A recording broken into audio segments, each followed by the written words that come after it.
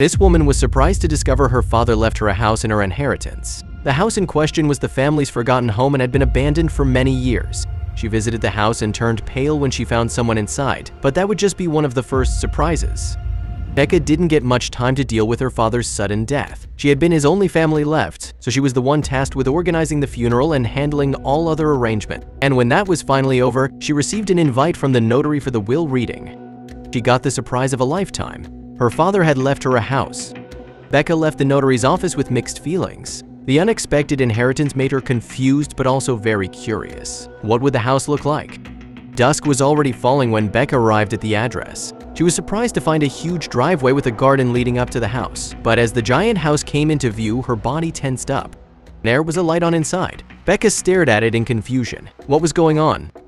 The more Becca looked at it, the more confusing the situation became. The house was abandoned long ago and Becca could see it was boarded up. Without thinking, she moved to the door and pulled it open.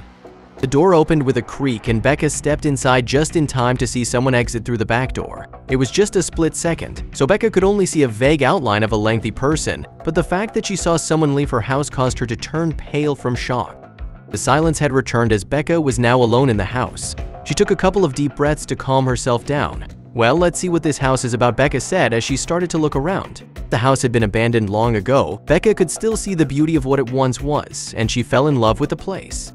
It needed a lot of work, but Becca knew it was worth it and decided to renovate. Sometimes, when she was renovating or just walking around, Becca could swear she heard whispers or a muffled voice. The first time, she shrugged it off, but it kept happening. Eventually, her mind returned to the first time she entered this home and saw a homeless person. Was that person still around? One night, Becca was rudely awakened by a loud scraping sound. Her body was tensed up from fright and she stayed awake for the remainder of the night. That moment was the last straw for Becca, and she decided to hang up some cameras to see what was happening in this house. The more she checked the camera feed and saw nothing, the easier it became to ignore the sounds. This was why it took so long to realize that the sounds had suddenly stopped when she started renovating the remaining chambers. Crew rooms had very different and strange proportions compared to others in the house, but that wasn't the weirdest thing. There was a door hidden behind a closet. The strange proportions of the rooms and the hidden door confused Becca but also made her very curious. She grabbed the schematics of the house and, when she took a closer look, noticed these chambers weren't supposed to be like this and that the door wasn't originally there either. So she gathered her courage and pulled the door open, both curious and anxious to see what was behind it.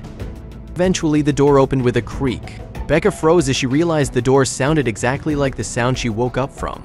The only light source was a window on the other side, but she didn't know there was a window there. Becca moved the vegetation aside, and more light entered the room. Now, she could finally see what it was about and search for some answers. The moment she turned around, her eyes widened from disbelief. Then there was a big closet and multiple couches, but eyes darted around the room at the things lying on top of the couches and the floor. There were sleeping bags and leftover food and packaging. Becca felt a shiver go down her spine as she looked at everything in the room, and her thoughts returned to the first moment she set foot inside this house. Had that person really never gone? The worrying thoughts ran through Becca's head, and all of a sudden, all the sounds she had heard since moving in started to make sense. It wasn't mice or voices inside her own head. There had been someone in her house all along. Becca's heart pounded in her chest, and she suddenly felt very hot. She had to get out of this room as fast as possible, close it off, and get someone to help her immediately. But as Becca hurriedly made her way to the door, she accidentally bumped into the closet. But then she heard something that caused her to back off immediately. Becca stared at the closet, but it remained inanimate. There was no sound to be heard or movement to be seen. Becca held her breath as she took out her phone and entered the alarm number. Then she took a breath and shouted, "Show yourself or I will call the police." Her words echoed through the room, but when they faded away, a silence followed. Becca didn't want to wait long and put her words into action when she pressed the call button on her phone. Then she put her phone on speaker so the person in the closet could hear the operator answer. "What's the emergency?" The operator's voice sounded out of the phone. Becca opened her mouth to answer, but the closet door sprung open right then, and a figure emerged from inside. Becca's heart skipped a beat due to this sudden movement, and she stared at the person with a surprised expression. "Please hang up," the girl that just exited the closet begged. She folded her hands in front of her face and looked very anxious. Becca could only stare at the 20-ish-year-old girl. This was the last thing she had expected, but things got even more confusing. "We don't want any trouble," the girl said. Before Becca could fully process what the girl had said, 4 more kids, all around the same age as the girl, appeared from the closet. Becca stared at the 5 kids with astonishment. They looked very anxious and didn't look very well kept. Becca felt very confused and had a slight concern. What was going on? It all happened quickly, and Becca was still on the phone with the operator. "Hello? Tell me what's going on," the operator said. But Becca looked at the group before her and knew what to do. She decided to listen to the girl's plea and hung up the phone. She wanted to hear them out. "What's going on? Who are you? What are you doing here?" she demanded in a strict tone.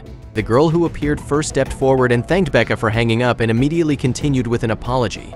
"My name is Christine, and we're very sorry," the girl said. Becca gestured for her to continue. Christina then went on to explain that every one of them had been in the foster system but had never been adopted. After turning 18, they were forced out and have been on their own ever since. Becca realized these kids had nothing wrong in mind and just wanted shelter. Christina repeated that they were sorry every other sentence. "We didn't want to harass you or scare you. We're sorry, but since you live here, our life is much better," she said. Becca frowned when she heard that. "What do you mean?" "There was heat and easy access to food. But we didn't take much from you," Christina quickly added after Becca frowned again. The girl carefully walked toward the window and said they would leave through there to get food from outside. Slowly, everything dawned on Becca as she realized these kids made all the shuffling and talking noises. "We're very sorry," the kids said together. Becca looked at the bunch. They looked nervous and shameful and seemed to really mean the apology. Their story was unbelievable, and Becca felt incredibly bad for them. The more she looked at them, the more she wanted to help, and she knew just the thing. The house was way too big for her, and she didn't have a plan for the remaining rooms that needed renovating. She offered them a deal. If they helped renovate, they could stay in her house until they got their lives back on track. Before they knew it, they had grown into a tight family.